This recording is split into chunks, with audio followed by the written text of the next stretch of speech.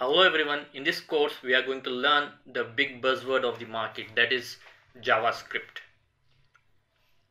Yes, now the JavaScript has become the core for UI developers or to write your front-end logic, or you can say to implement your UI user interface.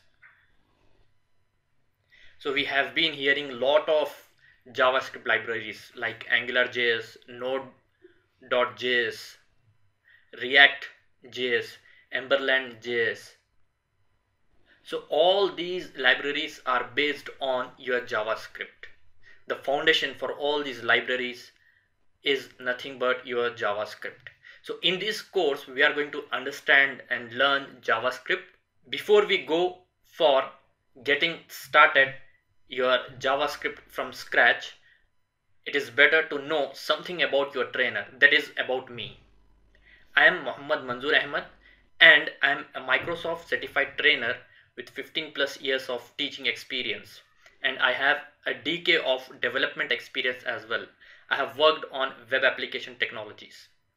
In this course, we are going to cover the following topics: introduction to JavaScript, and we will also try to understand, or will also try to learn something about Visual Studio IDE, integrated development environment. So we are going to learn the complete JavaScript on this Visual Studio. You can use any text editor. Even a notepad is fine to learn JavaScript. We will see various modes of execution. Then we'll go for various data types in JavaScript. Then your control structure. So we will see conditional statements, unconditional statements, iterative or loops, or you can say repetitive statements. Then we will also try to understand arrays in JavaScript, then functions. Then we will also see various types of variables that we have. Basically, we have a local variable and global variable. We will try to cover those things, the scopes. Then we will try to understand various events, like you have mouse, keyboard, key press, key up, key down.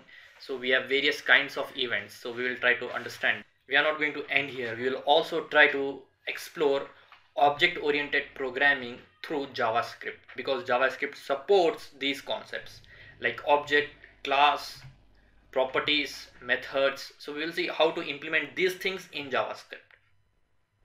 We will also see list of objects and a standalone object. So we'll end our course on standalone objects in your JavaScript.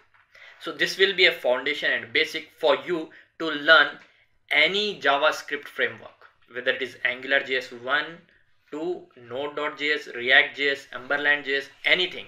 So join with me in the course to make your foundation strong. Thank you very much.